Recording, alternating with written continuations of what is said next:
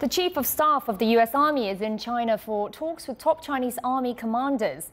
General Mark A. Milley said to his Chinese counterpart, General Li Zuocheng, that China should not feel threatened about the deployment of THAAD in South Korea. He insisted the powerful missile defense system is not intended to track missiles inside China, but to defend attacks from the Democratic People's Republic of Korea. The THAAD deployment has drawn strong protests from China. China's defense ministry has already said it will consider measures to counter it.